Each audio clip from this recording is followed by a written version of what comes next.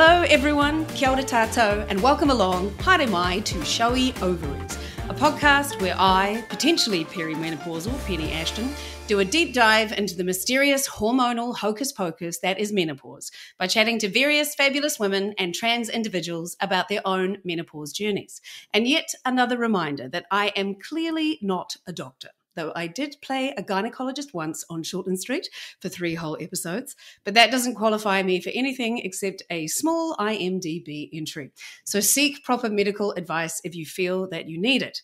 But today's guest is so fabulous that she was in around 60 episodes of Shortland Street, and New Zealand agrees with her fabulosity, and she was awarded New Zealander of the Year 2020. So please welcome Jennifer Ward Lealand to Showy Ovaries. Hooray, kia ora to you. Kia ora, tēnā koe. Tēnā koe, and ke te pehe koe, how are you?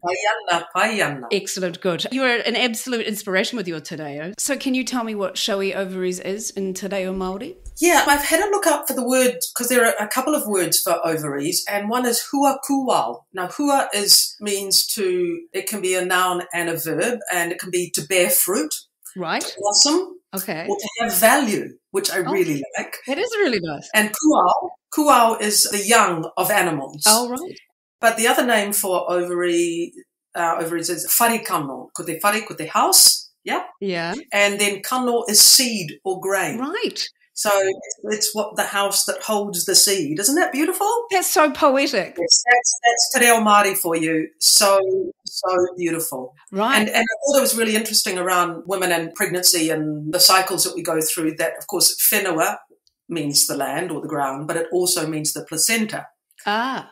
Paku means the kinship group or the family. It's also to be pregnant.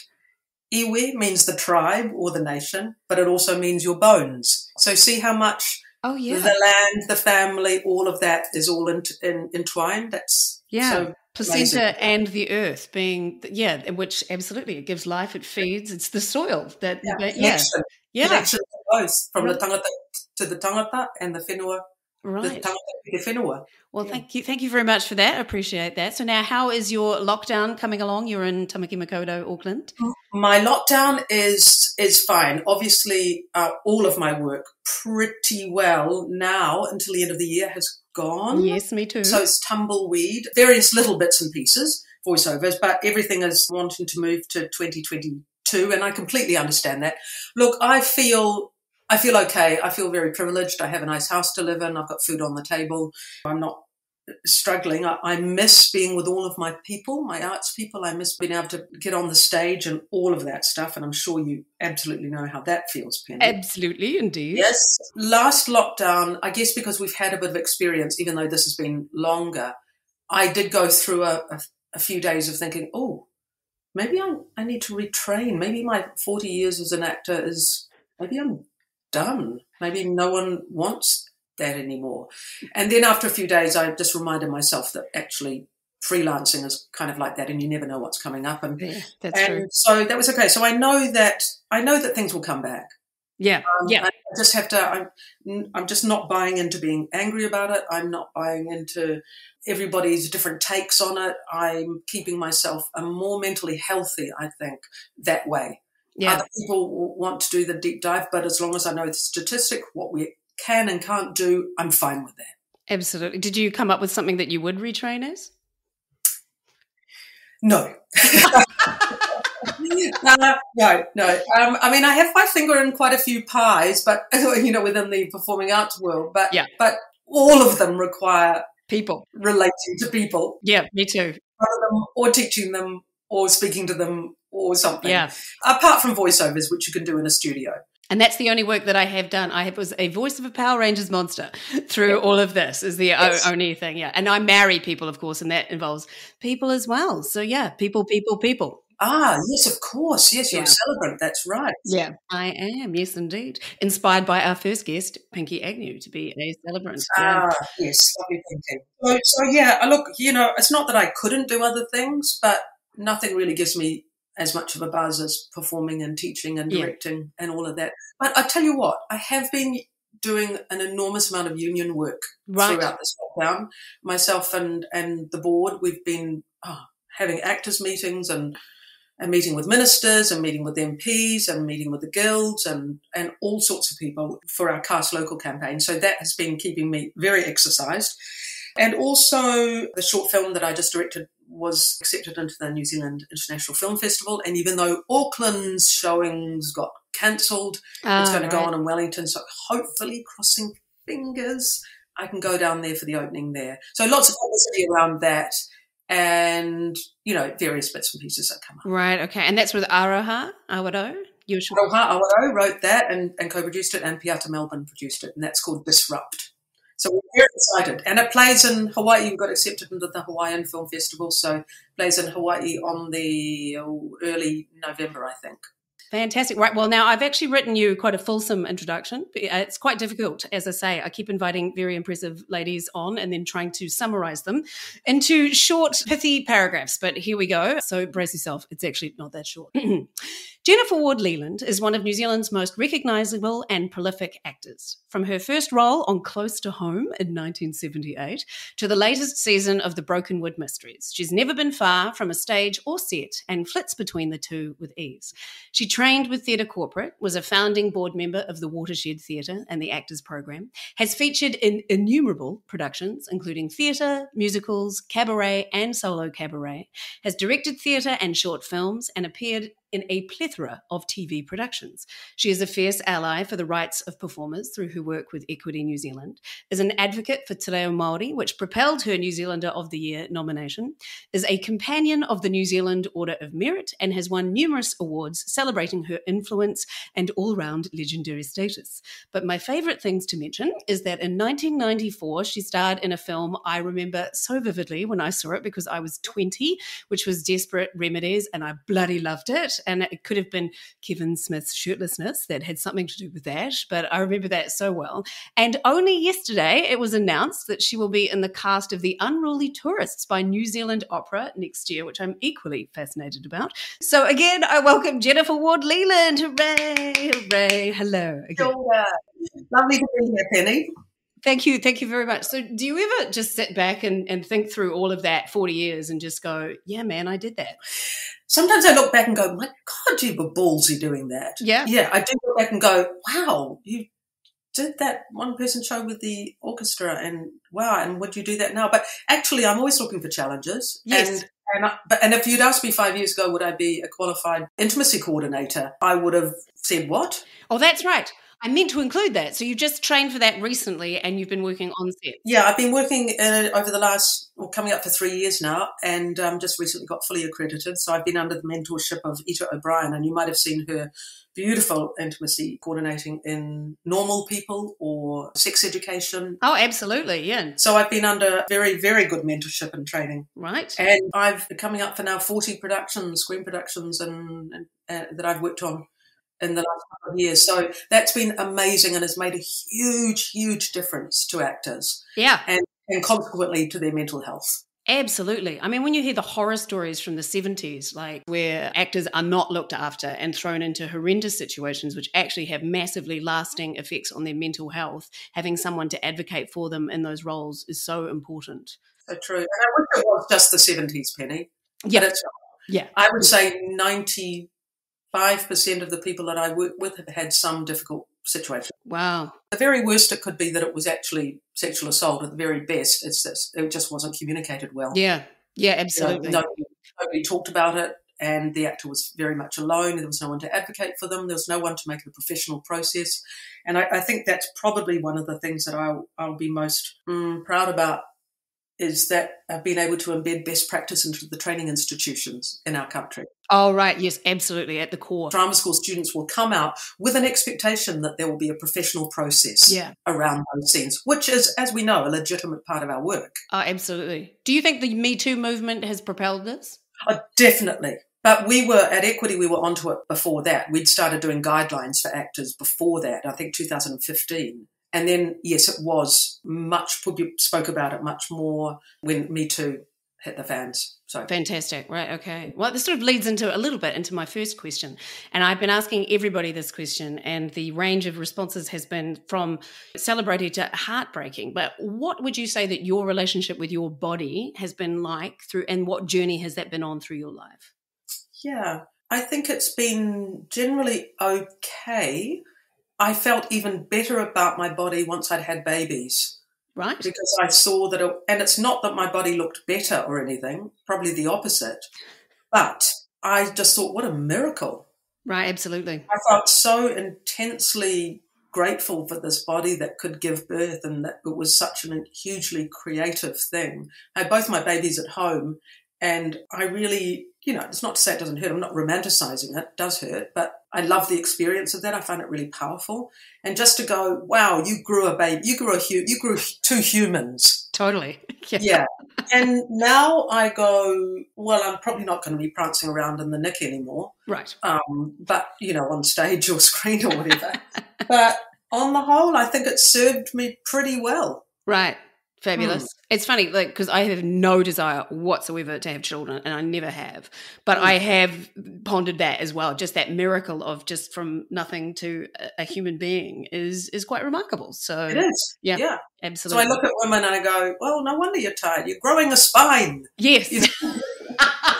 Your first trimester that's the time, isn't it, for that sort of thing? Yeah. You're inventing a person inside you. Right. Yeah. Well, that's good. And have you, so you felt that change, but from having children, but has there been other shifts that you felt through the length of your life with regards to your corporal being? Well, obviously the obvious one is menopause, and that's what we're talking about. Yeah. So that has been interesting. And do we go on and talk about this now? Yes, that was an excellent. It's like you're a professional. That was an excellent segue. Yes. So before we get to how it's affected you, did you know anything about it beforehand?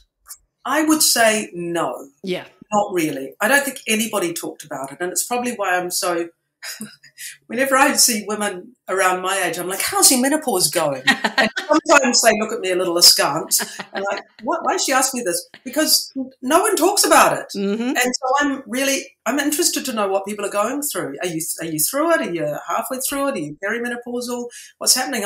Let's just talk about it. It's the same thing with periods and menopause. They all sort of get shunted over there of being a little bit icky, and you've still got blue food colouring for periods and stuff like that in television commercials. So I figure it's really great, and I'm often talking to younger women about it too. Firstly saying, you will just love not having your period. All right. What a frickin' thrill that is, not to have that anymore. Because I'll tell you what, for an actor, that was always such a pill when you go, oh, God, it's opening night and I'm going to be on day 2. Yeah, wow. And you're the most sort of, why am I crying? And I, it's just such a nice thing to not have to think about when you're performing. Right. So something I'm very conscious with if I'm working with younger actors, where they are in their cycle. Right. What have you? What can I do to help you? Yeah. This is my role as IC, intimacy coordinator. Oh, yeah, absolutely, because doing that sort of manoeuvres when you're on your period as well. Yes, there's a lot to think about, and I really want to be able to make that as easy for them as possible. Right. It would be great if you didn't have to do your huge lovemaking scene when you were on your heaviest day of your period. Absolutely. Yeah, right. This, just stuff that doesn't even spring to mind, but that's why you've been trained to do that. Absolutely. So did your mother talk to you about it? Were you aware when your mother was going through it, or? No. And it's not that I don't think she was withholding. I just don't think it crossed her mind to talk about it. Right. No, nobody did. Although I did sort of say, probably in the last 5-10 years or something, I would have said, hey, Mum, how was your menopause? And she couldn't remember much about it, which was kind of a good sign, which means it wasn't potentially horrific. Yeah. And I know there is such a variety of responses, absolutely, the body's responses, But I'm sure, what your mother had is perhaps in some way indicative of what you might experience. Yes, unless your mother had a hysterectomy when she was 40, and then you just really don't know. Yeah, then you don't know, absolutely. Yeah. And I find that a lot of older women have said, oh, I can't remember, it was so long ago. So I find that interesting. But again, as you say, it is probably indicative of how traumatic it was for them. Or maybe it's like that trauma, we just block that out or something. Yeah. I don't think I found it traumatic. Right. Well, actually, let me qualify that. Okay. What I found traumatic was that my memory was suffering. Yeah. I would say I've got that back now. Yes. But I went through a period of going, and now I function at quite a high level. I hold a lot of things in my head. I'm just that kind of person. But just forgetting little things, and I was going, what are you, how, what? It felt like I'd lost 50% of my memory. 50%? It was probably only like 10%, but it felt like 50. Yeah. So I was just constantly frustrated that I couldn't hold on to these things. And for an actor... Yes, I was about to say. I'm used to holding books in my head. Yeah. So how was that? Did you have trouble on set and on stage? No, but boy, I worked hard. Yeah, right. I worked harder during that period of probably going through menopause to hold on to those things. Whereas the play I just did for Auckland Theatre Company called Two Ladies, which was fast, rapid-fire dialogue. I never left the stage. That wasn't nearly as much of a struggle now that I'm through menopause. Right, okay. Okay, so let's take a step back. So how old were you when it started, and how did it start for you? Well, I think I was probably around 50. It probably started maybe perimenopausal late 40s, but probably started sort of dissipating around 50, and then there was a sort of, that mucky period where you sometimes there's a gap between your periods, and then it's heavy or it's light, and then you think it stopped, and then for 4 months you don't have one, and then it comes back.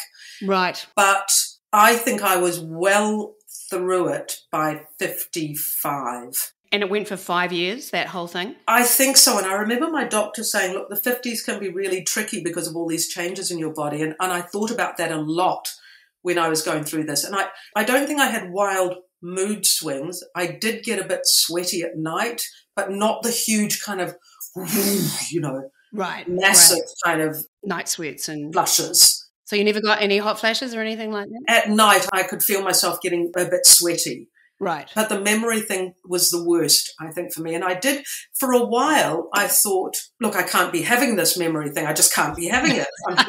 This is my working life. So right. I did try for, I want to say 3 months, maybe HRT. Oh, right. And then I went, no. Right. I just felt sore breasts, didn't feel good, wasn't for me, went off it. Right. And just supplemented that with some decent hormonal support stuff in that was more natural. Right. So it was just a general feeling of unease as opposed to any specific symptoms from HRT? Yeah, I just didn't like how my body felt. Right.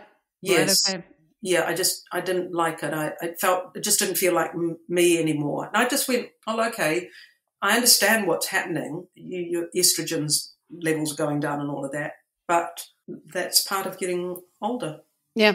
Yeah. So I just wasn't keen on it. And it's perfect for other people. It's really perfect. So one person's HRT experience is going to be wildly different from another's. And did you have any other symptoms? Perhaps a little bit more weight going on. Right. And that can be stressful. HRT in particular. Oh, wow. When you took HRT? Yes. Yeah. And I kept sort of, holding on to my breasts and going, ow, ow. Yeah. So. Yeah. Mine are like that before I get my period, and mine are very large. So there's a double G worth of pain to be. Yes. Well, I don't have. Yes, I'm not blessed with that. Well, yes. When you're running up some stairs, you're probably a lot more comfortable than I am. You probably don't have to clasp them when you run up some stairs. I don't clasp them now, that's for sure. So obviously I was in enough of a mental turmoil to think that I needed to try something. Yeah. And was your doctor good? Yes. Right. Yeah. And then I think maybe I tried it for a month and went, no, this isn't right. And then maybe it was upped or something for another couple of months. And then I went, forget it. Yeah. Right. Yeah. When it's obvious, when you've got some kind of chemical in you or medicine in you or something like that, when there's an obvious change, you just feel different under this on this medication. That's what I felt, and I didn't like it. It's because I'm epileptic, so I take 2 pills a day, and have done since I was 16. And I was talking about this with Tusiata because she's also epileptic. My father's an epileptic too. Oh, right, okay. My father, so yes, and he was on medication. Yeah. So the only difference I could feel when I was young, it made me hungry, but I didn't realize it made me hungry for a long time. So 16 years I changed and then lost some weight, but that was, enough time to be put up for the fat rolls on Shorten Street, and that can be hard, and that gets in. And it can be difficult if you're on stage and in the public eye, if you do put on a bit of weight. Did that bother you, or are you much more accepting? No, I honestly, I don't think it was that significant. Right. Okay, great. Yeah. Cool. Yeah. But I did feel much better going off the HRT. Right. Okay. And then just doing some natural things, and then just time takes care of the rest of it. Yeah. Yeah. Yeah. Absolutely. And did you talk to your sons about it all? Because you have 2 boys. Did that? I don't think I've not talked about it. I mean, I haven't sort of sat down and had a menopause talk with them, but I'm pretty, and they don't live at home anymore now anyway, but that's a really good question. Yeah, I just feel like it's something that... I'm sure they're aware of it. It's not something I'd be hiding. I'm never embarrassed to talk about it. Yeah, absolutely. Yeah. It sort of feels like something that should be taught at all levels, I think, just because... Yes. Yeah, because, you know, there's a lot of intolerance around... Like, actually, I was listening to an interview with Kim Hill, and she got quite defensive with a woman who was saying that we need to make allowances for menopausal women in the workplace, because I think she felt that people will take that as an excuse to not employ menopausal women. But I think as long as enough people know exactly what it is and that it can be temporary and all that sort of stuff, then we should just embrace it. Yes. Yeah. Yes, that's why. So I just was on a meeting with women who are in their sort of mid-30s, early 40s, later 40s. Yeah. So I'm like, talk to me, gals. Let me tell you about it. Right. And watch out for this and watch out for that. Because no one ever said that to me. Not one older woman ever talked to me about menopause. Yeah. You just suddenly find yourself in it. Yes. Like, it must be happening, and then you're like, what's wrong? What's wrong? I mean, it must be like that for people who've never had a period, and then suddenly they have a period, but no one's ever spoken to them about it. What's happening? Yeah. The amount of young girls that have thought they were dying, because people haven't been honest with them about that. So once it did start, did you know that's what it was? I know that a lot of people just think that they have anxiety all of a sudden and don't realize that it marries up with menopause. So did you know that's what it was? I guess that's what it was because of my age. I just guess that's what it was. Right. And I hadn't ever had period problems before. Right. So... I figured that was just the start of the process, but you don't know what the ride's going to be. That's it. And did you research up on it and get sort of worried about what it was going to be, or just decide to flow? Take it with the non-flow? I certainly researched what might be some good natural health supplements and read all the reviews because they're all the women using them. And that's what I mostly did, is actually found some people who were happy to talk about that stuff. Are there any products that you can say quickly that helped you, or... Well, I think that there's one that's a clinician's women's support hormone that's very good, and you can get that from healthpost.co.nz, and you can read the reviews on it. But I forgot, if you just Google on HealthPost, if you just Googled menopause on HealthPost, you'll get like about 6 products there, and have a good read. And there might be just one. If you don't like one, try another one. Or if you think HRT is for you. Yeah, and it does seem to be for a lot of people. And particularly now when they have reversed their earlier decisions around it being carcinogenic, which is such a shame because it feels like there's a whole generation of women that missed out on the benefits that a lot of people feel from it because of that misinformation. But, I mean, medicines evolve, but it just seems to be indicative of a lack of research and understanding into women's bodies, to me. It actually breaks my heart thinking about women who were probably in the throes of some really distressing menopause experience, been thrown into asylums and, absolutely went off their nut because their body was, raging. Yep. And they were shipped off for being hysterical or moody or whatever. Yeah. And same with epileptic women. I would have been burnt at the stake at certain eras because you were possessed with demons and that sort of thing. Of course, that makes sense. Yes, and they always seem to do it to women particularly, don't they? Men don't get sort of diagnosed with hysteria or anything like that. Yeah, why has women's health been so neglected? What? It's because I think so much of it is around shape. The patriarchy has made so much of what happens in our bodies around shame.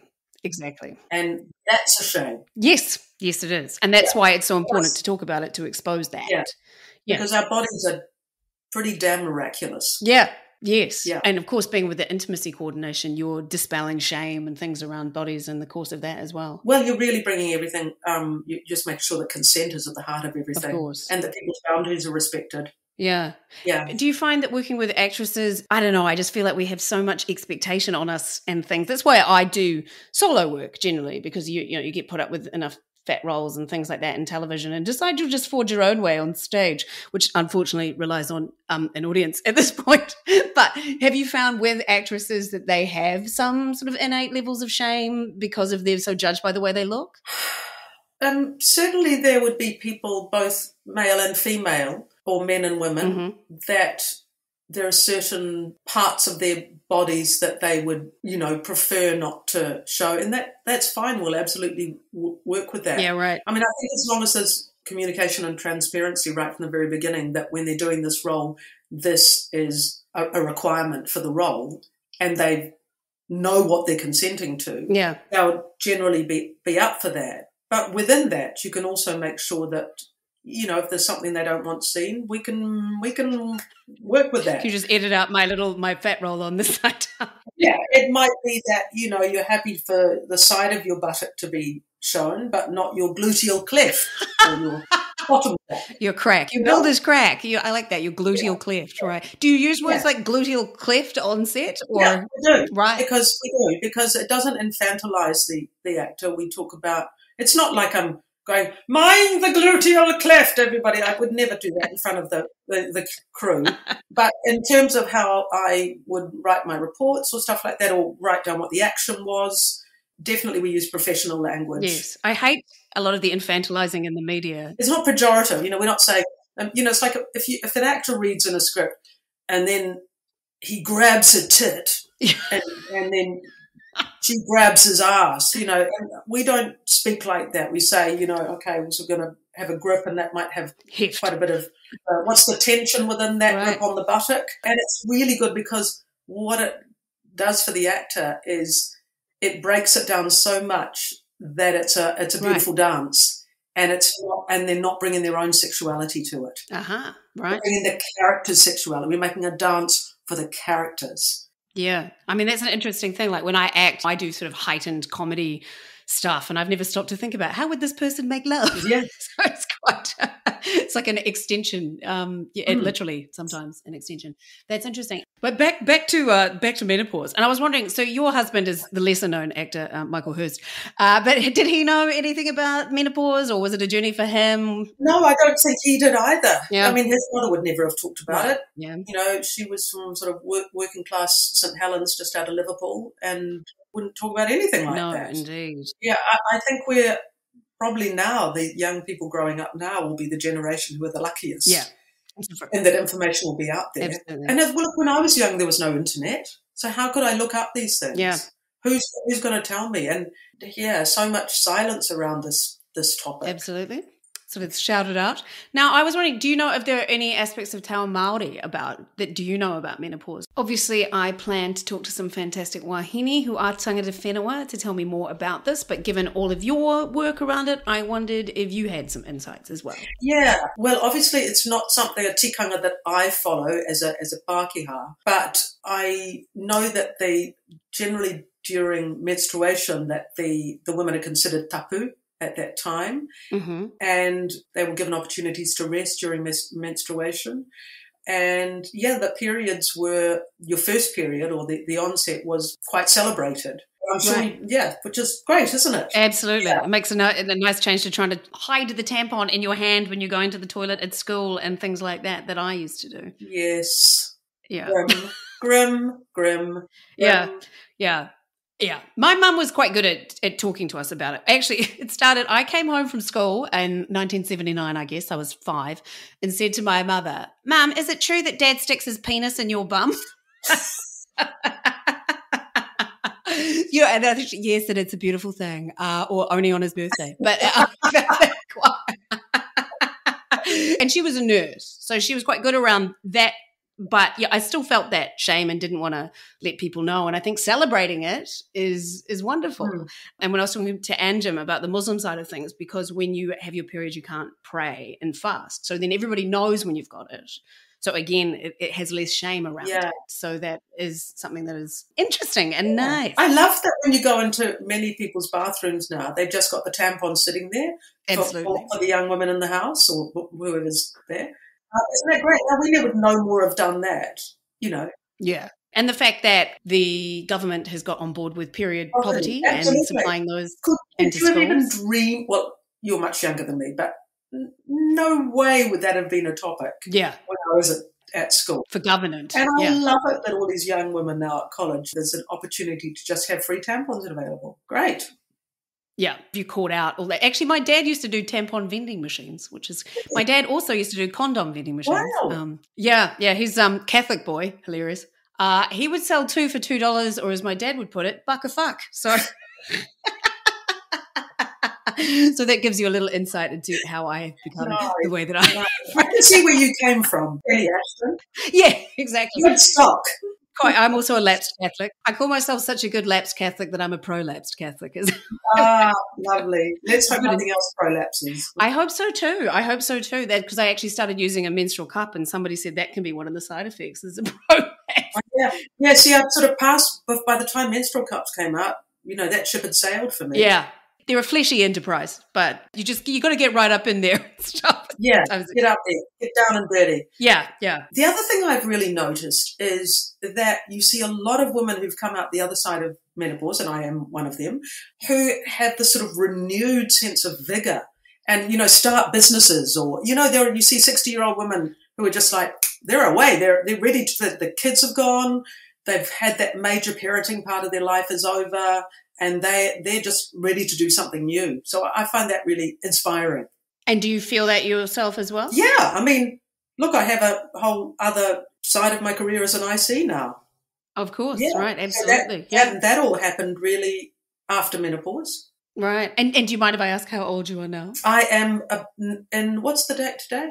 Oh, in the 28th. What year are we? Yeah, it's 2021. On the 8th of November, I turned 59. Right. Okay. Almost there. Right. Okay. And do you think about retiring? Obviously, you've still got ages. No, I don't know that actors ever retire. I just play parts where I have to lie down a lot, probably. You give me a stool, not so much a line, but a chair, please. Right, fair enough. What somebody said to Michael once when he was a young actor. Michael sat at the feet of this older actor, and Michael's all ready to get the pearls of wisdom, and the actor said, "Never stand up when you can sit down, and never sit down when you can lie down." God, right, and yes, what not to take into your career. Look, I'm very excited about what the future holds because I don't know what that is. Yeah. Again, if you'd asked me 3 years ago, are you going to direct a short film? I would have, I don't think so. I only direct in the theatre. Yeah. But, so stuff comes up, I think, if you're open to it. And I think maybe I'm just, now that I'm through that, what is a tricky time, I think, going through menopause, I feel that whatever exciting opportunities are out there, I'm ready for them. Yeah. I remember 75 minutes of dialogue and things like that when I'm on stage. So it is a little worrying to think. I have heard some people say that the muscle memory stuff isn't so bad. Oh, yeah, for sure. Definitely. Yeah. And of course, thank God for rehearsal, right? Yeah. Well, I don't rehearse. I've been doing my shows for so long. I don't. But when I do technical rehearsals, they're like, "Do you want to run the show?" I'm like, "Fuck no." Yeah, that's right. There is a responsibility for you when you're an actor and on stage. You can't not get your words right. You let down not just yourself, but all of your fellow actors and the audience who can pick that up. Absolutely. And that's what I think too. It's disrespectful to the audience to not do the work. Sometimes, I've gone to see a show and I just think you just haven't done the work. Yes. Yeah. Marvellous. Right now I have got my fun fact time. So I've been asking everybody the out-of-the-box segment, if you have a fun fact about menopause. Well, a couple of fun. One's more fun than the other, but I thought it was really interesting that the body doesn't stop producing estrogen after menopause. The body still needs some, although in smaller amounts. But so instead, although the estrogen doesn't come from the ovaries anymore, the adrenal glands produce hormones and another hormone, and they convert them into estrogen. Isn't that a miracle? Right. Yeah. So the hormones that the adrenal glands produce are called androgens and aromatase. You may be reading this. I had to write those words down.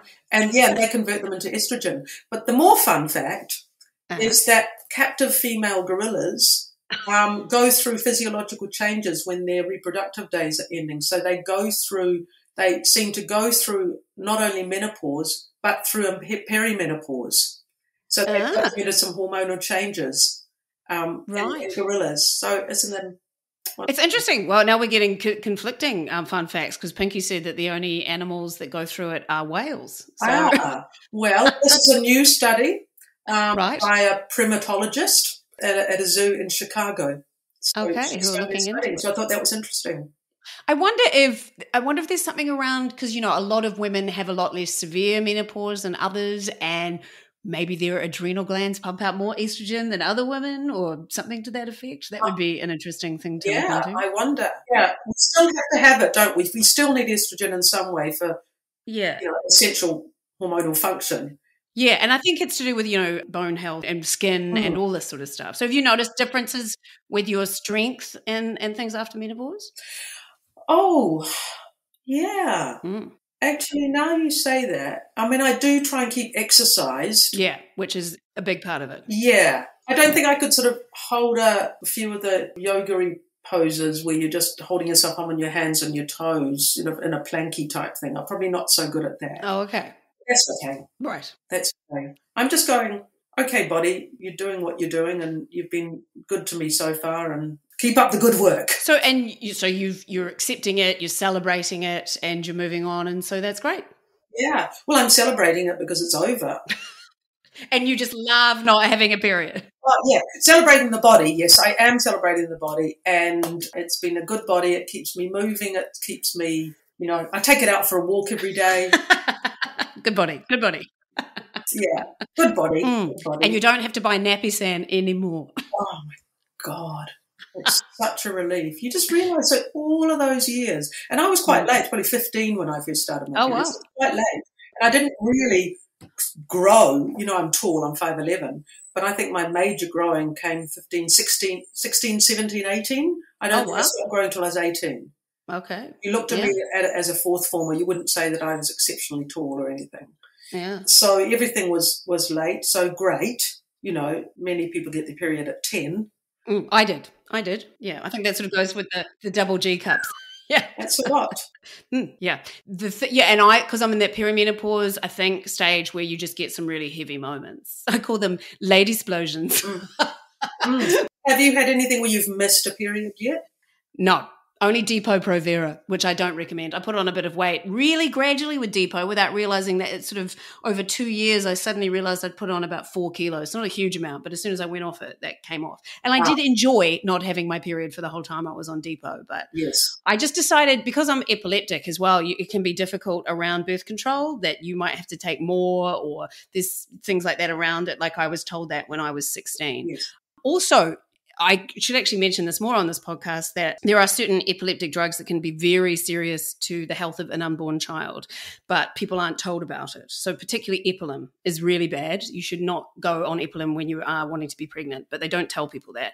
Also, some of these epilepsy medications are prescribed as mood stabilizers. So people don't even know they're on an anticonvulsant. They just think they're on an antidepressant, but it can have really serious effects. So I want to get that information out there as much as possible. There's a group called FACS, which is Fetal Anticonvulsant Syndrome New Zealand, who are all about getting that news out there. But birth control was difficult. So I've just gone bugger it and we just use condoms because I can't be bothered faffing around with the hormones and all that sort of stuff. We're pretty staunch, aren't we, women? What we go through, what our bodies go through. Yeah. Yeah, and the two women particularly that run FACS New Zealand are amazing. Like they both have children that will have special needs requirements for the rest of their life because of this, and they've fought to get them covered by ACC and various other things as well. So they're incredibly resilient. Not only are they epileptic and deal with that, but then they have children that they have to support that way. Well, I salute those women. Yes. Who form that group. Absolutely. So do you think you have anything else you might want to say or you've thought about around menopause? No, that I just will continue to keep talking to women younger than me, because I think I could have done that with that when I was younger. Yeah, fantastic. And not just from a doctor. Right, yeah. But just from somebody saying, hey, how's it going? Are you, how are you feeling? Yeah. What's your body doing around menopause? Like I've had a couple of people, I've only done 3 episodes so far of this podcast saying, I think I might have some symptoms actually. I'm going to go to see my doctors. Or other people that go, I'm not sure if this anxiety is actually linked to menopause, as if to sort of make excuses that, it's probably something else, as opposed to it could be something as simple as your hormones are out of whack at this point in time. So that the more you ask people about that, and then they might realize that something that's happening is is that and can get help if they need or take some supplements and things. Yeah. So good on you for doing this, Penny. Thank you. Thank you very much. Really, really fantastic. The more the merrier. So, well, I hope that your showy ovaries have a good time in the Unruly Tourists.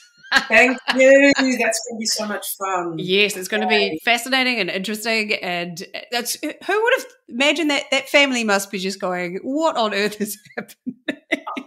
Do you really think they even care what's going on in New Zealand? They probably just wiped it out of their memories after having such a horrible time down here. I think they might be a bit interested that they're the subject of an opera. Yeah, it's probably got back to them. I would say so. I imagine the New Zealand Herald is trying to find them to do an interview with them about it as well. What is it? All good publicity. Indeed. Well, on that note, thank you very much for being my fabulous guest, ka kite, and I will see you when we get out of jail. Kia ora, tēnei te mihi ki a koe. Cheers. Kia ora. Kia ora. That was the fabulous Jennifer Ward Lealand. A big ngā mihi, thank you very much to her. New Zealander of the Year 2020, President of New Zealand Actors Equity, Unruly Tourist opera matriarch, and someone who is finally freed from the tyrannical shackles of oppression of tampons. And her enthusiasm about that is quite infectious, though the taking of the 5 years to get there, less so. But forewarned is forearmed, which is my whole focus of this podcast. It's also great she has renewed vigour to consult on intimacy, and it strikes me, actually, I thought that some people out there might not know what an intimacy consultant is, so here's Wikipedia's definition. It is a staff member who ensures the well-being of actors who participate in sex scenes or other intimate scenes in theatre, film and television production. That website for supplements was healthpost.co.nz, where I searched and there were 61 menopause products. I have to confess that I am just a little bit sceptical of herbal shenanigans, but if millions of women find comfort with them, who gives a toss what I think? Just do what's right for you, I say. And I imagine trial and error is quite at play there, so do email me if you have some great stories around that. Also, if you want to find out more about getting pregnant when you have epilepsy and fetal anticonvulsant syndrome, head to facsnz.com, facsnz.com. And if you felt you wanted to contribute to the making of this podcast so we can get the word out to as many women as possible about what might happen to their bits and pieces, head to my Patreon page. You can help with as little as $2. And hello to my newest patron, Anna Forsyth. Hello, lady, you are the best.